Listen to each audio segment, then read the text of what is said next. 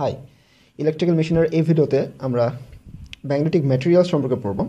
এটা পড়ার একটা কারণ আছে, কারণ আমরা যখন ট্রান্সফর্মার বা মেশিন নিয়ে আলোচনা করব তখন সেখানে আমাদের ফেরোম্যাগনেটিক বা ম্যাগনেটিক ম্যাটেরিয়াল নিয়ে অবশ্যই কাজ করতে হবে। এই বিষয়গুলো অনেক সূক্ষ্মভাবে জানতে হবে। সো সিম্পল জিনিস আমরা এখন দেখব, সেটা হচ্ছে প্রথমে ডায়াম্যাগনেটিক, প্যারাম্যাগনেটিক, তারপর ফেরোম্যাগনেটিক। সো প্রথমে আমরা আসি ডায়াম্যাগনেটিকের ক্ষেত্রে। আচ্ছা,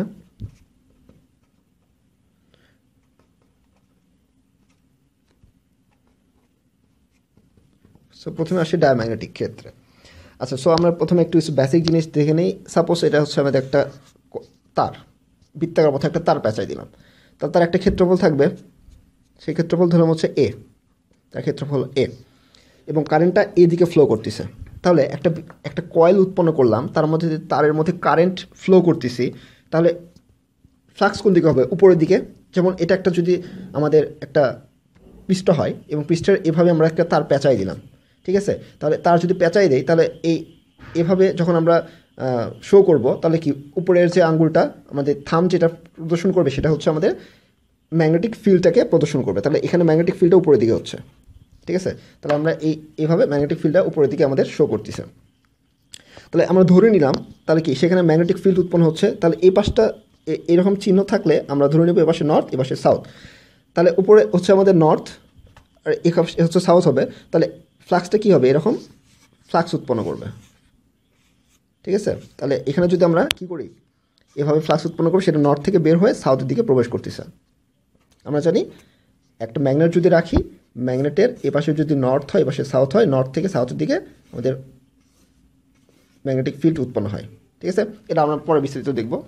কথা হচ্ছে তাহলে এই তারের মধ্যে দিয়ে উৎপন্ন হলো, তাহলে সেখানে একটা কি উৎপন্ন হয়ে যাবে? সেখানে একটা ম্যাগনেটিক ডাইপোল মোমেন্ট উৎপন্ন হয়ে যাবে, এম, ম্যাগনেটিক ডাইপোল মোমেন্ট উৎপন্ন হয়ে যাবে। তাহলে তারের মধ্যে দিয়ে যদি আই পরিমাণ কারেন্ট যাচ্ছিল এবং এর ক্ষেত্রফল যদি এ হয়, তাহলে ম্যাগনেটিক ডাইপোল মোমেন্ট হবে এ ইন্টু আই, ঠিক আছে? এটাকে বলবো হচ্ছে আমরা ম্যাগনেটিক ডাইপোল মোমেন্ট, কারণ সেখানে একটা নর্থ পোল এবং আরেক পাশে একটা সাউথ পোল উৎপন্ন হয়ে গেছে, ঠিক আছে? তার নর্থ এবং সাউথ পোল উৎপন্ন হয়ে গেল, একটা তারের মধ্যে দিয়ে কারেন্ট ফ্লো, বৃত্তাকার তারের মধ্যে দিয়ে কারেন্ট ফ্লো করার কারণে এক পাশে নর্থ এবং এক পাশে সাউথ উৎপন্ন হয়ে গেল, সেখানে ম্যাগনেটিক ডাইপোল মোমেন্ট উৎপন্ন বা ক্রিয়েট উৎপন্ন হয়ে গেল।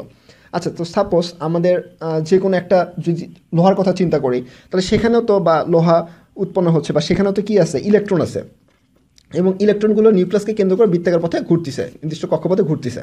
তাহলে যেহেতু সে বৃত্তাকার পথে ঘুরতেছে, তাহলে সেখানে একটা চার্জ ফ্লো হচ্ছে, একটা ইলেকট্রন ফ্লো হচ্ছে, তার মানে সেখানে একটা বিদ্যুৎ উৎপন্ন হচ্ছে, ঠিক আছে? আমরা বলতে পারবো বিদ্যুৎ উৎপন্ন হচ্ছে, এবং সেখানে যদি বিদ্যুৎ থাকে তাহলে সেখানে ম্যাগনেটিক ফিল্ড উৎপন্ন হওয়ার কথা, বা সেখানে ফ্লাক্স উৎপন্ন হওয়ার কথা, এবং হ্যাঁ সেখানে ফ্লাক্স উৎপন্ন হচ্ছে, তাহলে সেখানে ম্যাগনেটিক ডাইপোল মোমেন্ট উৎপন্ন হওয়ার কথা, বা এক পাশে নর্থ পোল এবং এক পাশে সাউথ পোল উৎপন্ন হওয়ার কথা, হ্যাঁ সেটাও হচ্ছে। তাহলে আমরা যে লোহা দেখতে পাচ্ছি বা আমাদের যে ম্যাটেরিয়ালগুলো দেখতে পাচ্ছি, তাহলে সেখানে আমরা ম্যাগনেটিক ফিল্ড শো করতেছে না কেন? ম্যাগনেট হিসেবে সে কাজ করতেছে না কেন? নর্থ এবং সাউথ পোল আছে, তাহলে সেখানে অবশ্যই আকর্ষণ বিকর্ষণ করবে, অন্য একটা নর্থ বা সাউথ বা এখানে লোহাকে আনলে আকর্ষণ বিকর্ষণ করবে, তাহলে সেখানে করতেছে না কেন? কারণ সেখানে করতেছে না কারণ হচ্ছে একটা অ্যাটম যদি চিন্তা করি, সেখানে অনেকগুলো ইলেকট্রন আছে এবং তাদের নেট যে ডাইপোল মোমেন্টটা থাকবে, তাদের টোটাল শুধুমাত্র একটা অ্যাটমের নেট ডাইপোল মোমেন্ট 0 হচ্ছে, যেগুলো আমাদের এই ম্যাগনেটিক ম্যাটেরিয়াল না। কিন্তু এই ম্যাগনেটিক ম্যাটেরিয়াল যেগুলো ডায়াম্যাগনেটিক, প্যারাম্যাগনেটিক এবং ফেরোম্যাগনেটিক ম্যাটেরিয়াল যেগুলো থাকবে, সেগুলোর মধ্যে কী করবে? সেগুলোর মধ্যে সেখানে কিছু পরিমাণ হলেও আমাদের একটা অ্যাটমের নেট ডাইপোল মোমেন্ট 0 হবে না। সো এখন আমরা সিম্পলি এই ডায়াম্যাগনেটিক ম্যাটেরিয়ালটা দেখব। সো এটা যদি আমাদের একটা ডায়াম্যাগনেটিক ম্যাটেরিয়াল হয় এবং সেগুলোর একটা অ্যাটমের আমরা ম্যাগনেটিক ডাইপোল মোমেন্ট এরকমভাবে আমরা শো করে দিই, মানে এলোমেলোভাবে রয়েছে আর কি, ঠিক আছে? একটা এদিকে, একটা এদিকে, একটা এদিকে, যে কোনোভাবে এলোমেলোভাবে রয়েছে। আর পাশ থেকে যদি আমরা ম্যাগনেটিক ফিল্ড বিটাকে সাপ্লাই দিই বা বিটাকে এর মধ্যে দিয়ে ক্রস করতে দিই, তাহলে দেখা যাবে যে এই ইলেকট্রন, একটা ম্যাটেরিয়াল এর মধ্যে দিয়ে ইলেকট্রন ঘুরতেছে, সেজন্য তো সেখানে আমাদের ম্যাগনেটিক ডাইপোল মোমেন্ট উৎপন্ন হয়েছে। তাহলে একটা ইলেকট্রন যখন আমরা জানি, একটা ইলেকট্রন যখন বৃত্তাকার পথে ঘুরে, তখন তার উপর যখন বাইরে থেকে আমরা একটা ম্যাগনেটিক ফিল্ড সাপ্লাই দিব, তখন সেখানে একটা ফোর্স অনুভব করবে, সেই ইলেকট্রনটা একটা ফোর্স অনুভব করবে। সেই ফোর্সটাকে বলা হচ্ছে F = Q × V × B, এটা আমরা জানি। তো এই পরিমাণ ফোর্স সে এই ইলেকট্রনের উপর পাবে। তাহলে যখন সে ফোর্সটা পাবে, তাহলে তার ম্যাগনেটিক ডাইপোল মোমেন্টও চেঞ্জ হয়ে যাবে, অবশ্যই চেঞ্জ হবে। তাহলে যখন ম্যাগনেটিক ডাইপোল মোমেন্টটা চেঞ্জ হবে, তারা এমনভাবে অ্যারেঞ্জ হবে, তারা এমনভাবে উৎপন্ন হবে, যাতে করে আমরা কি দেখছিলাম যে এটার এপাশে নর্থ পোল ছিল, এপাশে সাউথ পোল ছিল। তাহলে এপাশে নর্থ পোল আছে, তার মানে আমরা বেসিক্যালি দেখি এই পাশে নর্থ পোল। এমনভাবে তারা অ্যারেঞ্জ হবে যাতে তারা এই যে ফ্লাক্সটা আমরা সাপ্লাই দিছিলাম সেটাকে অপোজ করে।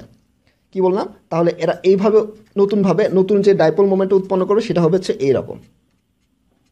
ঠিক আছে, তাহলে নতুন ডাইপোল মোমেন্টটা হবে হচ্ছে এইরকম, যাতে তারা মেন, আর এটা ছিল এইরকম, তাহলে এই পাশেও নর্থ পোল, এই পাশে নর্থ পোল, তার মানে তারা মেন সোর্সটাকে সে বাধা দিচ্ছে, যার কারণে উৎপন্ন হয়েছিল এই বির কারণে তারা চেঞ্জ হয়ে গেল এবং বিটাকে সে বাধা দিবে, তার মানে তারা অপোজ করা শুরু করে যাবে। তাহলে ডায়াম্যাগনেটিক ম্যাটেরিয়ালের কন্ডিশনটা এরকম হয়ে গেল। ঠিক আছে, এবং তাহলে প্যারাম্যাগনেটিক ম্যাটেরিয়ালটা কীরকমভাবে কাজ করে সেটা এখন আমরা দেখে নিই। সো প্যারাম্যাগনেটিক ম্যাটেরিয়ালটা, এটা যদি আমাদের প্যারাম্যাগনেটিক ম্যাটেরিয়াল হয় এবং সেখানে এলোমেলোভাবে আমাদের র্যান্ডমলি প্রতিটা অ্যাটমের আমাদের কি থাকবে, ম্যাগনেটিক ডাইপোল মোমেন্ট থাকবে। বাইরে থেকে যদি আমরা ম্যাগনেটিক ফিল্ড সাপ্লাই দিই, বি এপাশে নর্থ, বি সাপ্লাই দিচ্ছে এপাশে নর্থ যদি থাকে, তাহলে এমনভাবে অ্যারেঞ্জ করবে তারা কি করে আকর্ষণ করে। ঠিক আছে, এপাশে নর্থ হলে এপাশেও সাউথ হবে। আর ডায়াম্যাগনেটিক ম্যাটেরিয়ালের ক্ষেত্রে কী হচ্ছিল, এপাশে নর্থ এপাশে নর্থ, মানে বিকর্ষণ হচ্ছিল, মানে এই বিটাকে সে বাধা দেওয়া শুরু করছিল। কিন্তু এই প্যারাম্যাগনেটিক ম্যাটেরিয়ালের ক্ষেত্রে তারা কী করবে, আকর্ষণ করবে। ঠিক আছে, এভাবে তারা রিঅ্যারেঞ্জ করার মাধ্যমে আকর্ষণ সৃষ্টি করবে। এভাবেই আর কি ডায়াম্যাগনেটিক, এভাবেই এই ডায়াম্যাগনেটিক এবং প্যারাম্যাগনেটিক ম্যাটেরিয়াল কাজ করে। সো আমাদের মোস্ট ইম্পর্টেন্ট জিনিস যেটা আমরা পড়ি সেটা হচ্ছে এই ফেরোম্যাগনেটিক ম্যাটেরিয়াল। এই ফেরোম্যাগনেটিক ম্যাটেরিয়ালের উপর কাজ করে ট্রান্সফর্মারের মধ্যে যে কোর ইউজ করা হয় সেগুলো ফেরোম্যাগনেটিক ম্যাটেরিয়ালের মাধ্যমে ইউজ করা হয়। তো এটা আমাদের ভালোভাবে বুঝতে হবে। তো নেক্সট ভিডিওতে আমরা ফেরোম্যাগনেটিক ম্যাটেরিয়ালটা দেখব। ওকে, থ্যাংক ইউ।